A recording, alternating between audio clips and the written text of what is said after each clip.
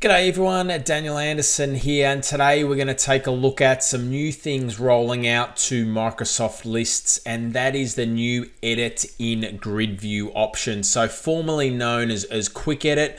A lot of you out there are used to using the Quick Edit mode to edit and add and delete and update list items at, dare I say it, at the speed of light.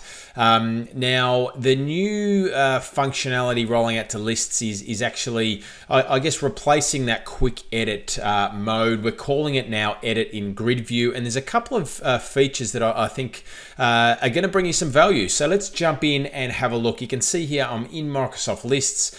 Now I've got the default list here created for the content scheduler. I've got a couple of list items here. Now let's pop this into Grid View. You'll notice that we're in Grid View. Now the first thing that you'll notice that we can do is we can use the tab key to tab across our different cells here and across the different row. And you'll also notice the first column is a sticky column. So we can that column there, the ID column in this case, stays locked in that position, and we can scroll left or right so that we can keep track of the item that we're on. Now I'm also just going to jump into this description field. Actually, I'll jump into this one. Let's actually accidentally delete this, delete the contents in here. We'll tab across. You'll notice I've got this new undo button up the top here. Now this is going to save people a lot of, I guess, a lot of stress when they're in Quick Edit and they're going through their list items and they're updating and they might have made a mistake. What we can do here is we can click the undo button, and that is going to undo the last edit that we did.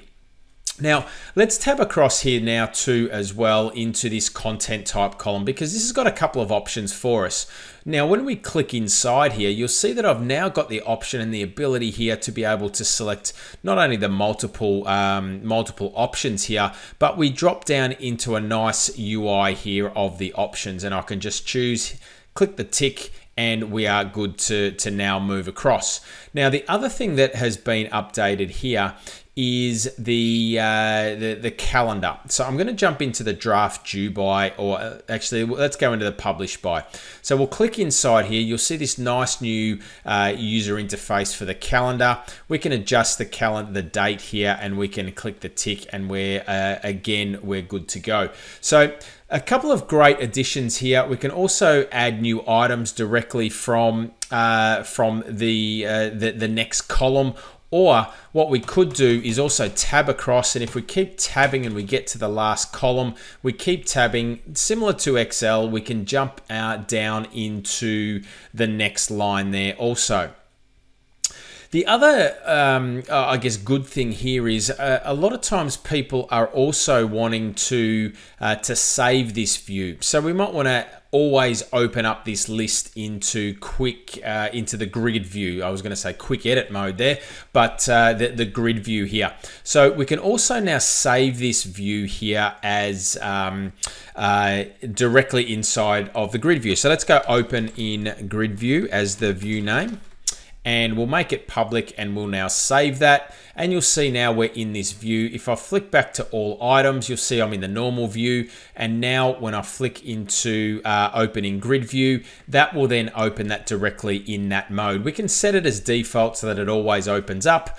Now the other, before we finish up, the other key little thing here from a visual and a UI perspective is that we can have fixed height rows. So you'll notice when I click the fixed height, it fixes the height of these rows, and you'll see that it's nice and compact.